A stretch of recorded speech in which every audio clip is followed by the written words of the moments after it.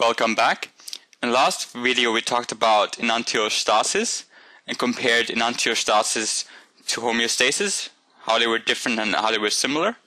And also we looked at why it's important for salt levels to be regulated, like what salt does if salt is too low or too high in the body of animals and plants. And we're going to discuss something similar in this one. I'm going to read over the syllabus requirement here. Students will process and analyze information from secondary sources and use available evidence to discuss processes used by different plants for salt regulation in saline environments. Again, that word regulation just means to be able to regulate it, so to keep it at a constant level. And the word saline refers to salty. So saline is the same as salty. So what processes or what adaptations do plants have to be able to cope with salty environments? And if you remember from the last video, we talked about the word estuary. And what an estuary was just an area that connects the ocean to fresh water, so to a lake or to a river. So you can imagine this picture again. We've got low tide and high tide. So if you have mangroves, this time we don't have animals, but we've got mangroves. So these green dots here are the mangroves. So during low tide, you have these mangroves sitting in fresh water, so maybe in a lake or maybe in a river. And the ocean is all the way back, so at the moment it's very non-salty. So their environment is not salty because they live in fresh water. But a couple of hours later, high tide comes and everything changes. So now the ocean has taken over, so that dark blue part is the ocean. It's taken over. Now same mangroves which are here, now they are in a salty environment.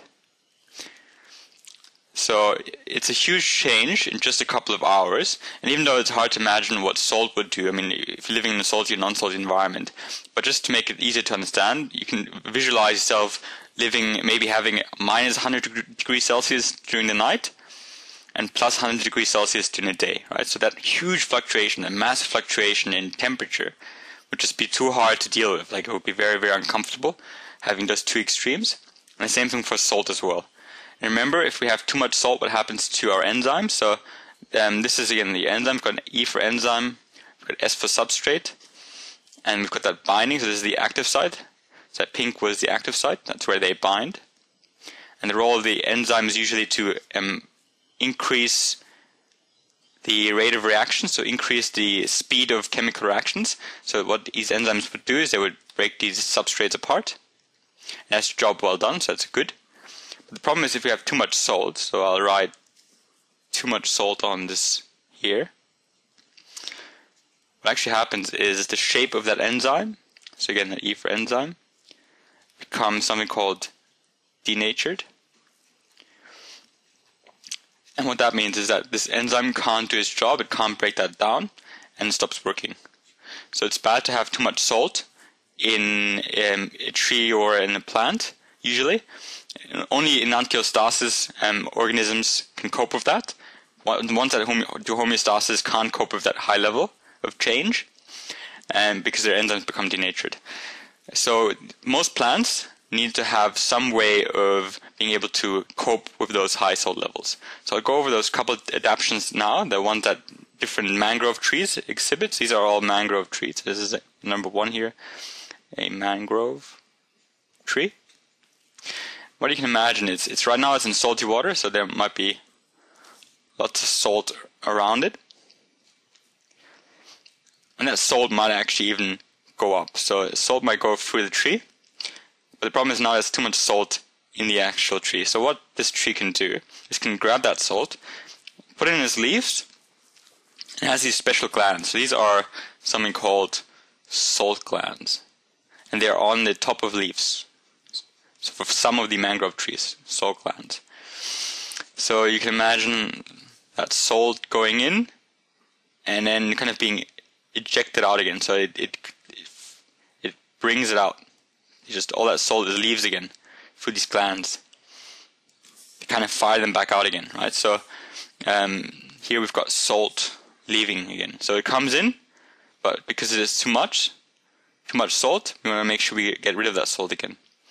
And one of these mechanisms that a mangrove tree can do this is by absorbing it, then removing it again through glands in the leaves by ejecting them.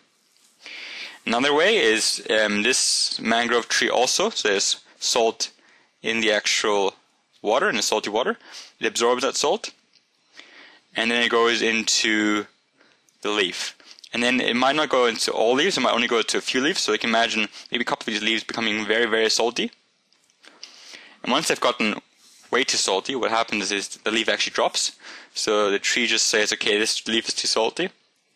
Just cut off that part, and then these leaves will drop. So like I've drawn down here, these leaves then drop onto the floor because they're too salty. So another mechanism that certain mangroves can deal with it is to drop salt, so drop leaves.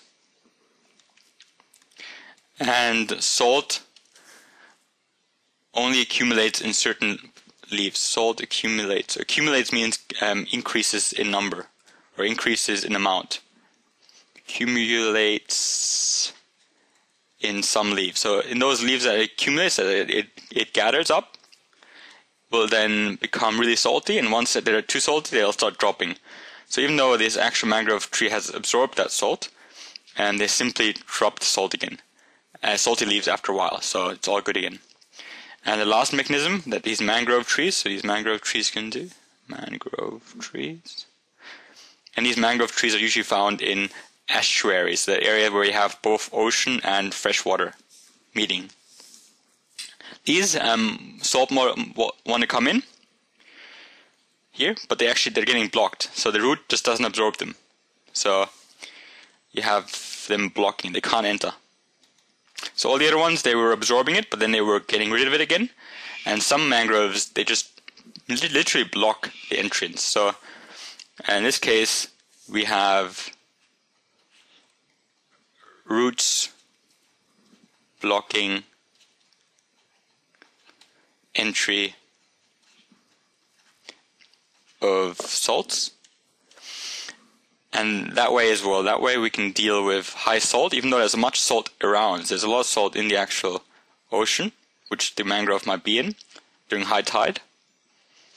It can't actually enter, so it can't go in, because the leaves block it from entering, so it can't go in.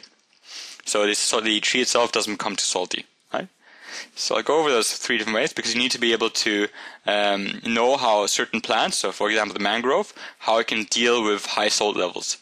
What it does to be able to survive in a saline environment, and saline refers to salty. So how do these mangrove trees survive a salty environment, such as an estuary? Remember, estuaries was the area where you have fresh water and seawater both hitting, so this is now fresh water, but here now it's same mangrove trees would be in salt water. So how do they survive that? Because the problem is it does cause problems, such as denaturing your enzymes.